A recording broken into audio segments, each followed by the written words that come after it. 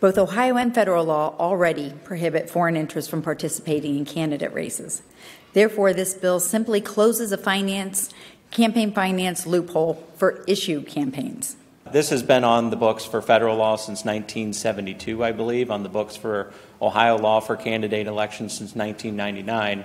And actually, there's an Elections Commission opinion issued in 2021 that says that Ohio law already prohibits expenditures by groups that receive money from foreign nationals on issues campaigns, even though the same prohibition is already expressly in place for candidate elections. So this is something that also seeks to fortify Ohio law and eliminate any ambiguity, because very clearly that Elections Commission opinion did not stop entities like the 1630 Fund from pouring tens of millions of dollars into the state of Ohio over the last 12 months on these issues campaigns. Senate Bill 215 also specifies that the expenditures made during the signature gathering phase, including expenditures made to defeat or frustrate signature gathering, are subject to the requirements of the bill and cannot be funded by foreign interests. Wherever the voters decide to go on these issues campaigns, that is up to them. That's something that I think we have to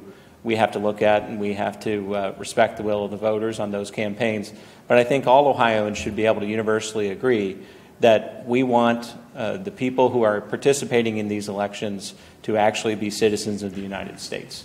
They should not be people from foreign countries who are trying to put their invisible hand some way into these elections and influencing them unduly against the laws of the state of Ohio or other states or even federal law. Where was the genesis that the two senators came up with this thought? Through the chairman, I can tell you that I recently learned of this Swiss billionaire throwing all this money into Ohio's ballot initiatives. And you got to wonder, what interest does a foreign national have in changing Ohio's constitution? It's wrong. Americans do not want foreign nationals influencing their elections, and each of us has the right to know that the foundation of our democracy is protected against foreign interference.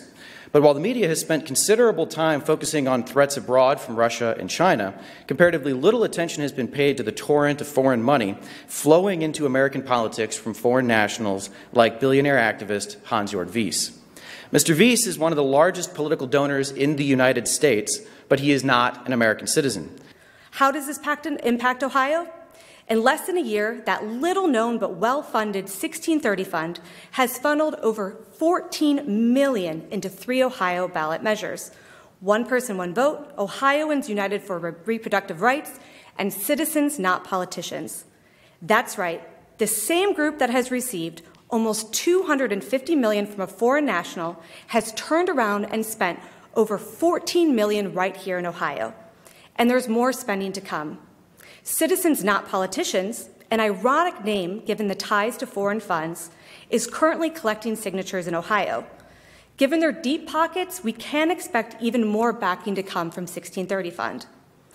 This pipeline of foreign cash into Ohio politics should be stopped. We should all be looking at this as a matter of trust and integrity that our voters have in our election process, to know that this isn't something that is being unduly influenced by people from either side of the aisle or either side of the issue who aren't even citizens of this country. To be clear, this campaign finance reform measure will ensure that all of Ohio's elections are not impacted by foreign influences, and it'll better protect Ohio's elections from foreign interests hiding behind dark money entities like 501c4s.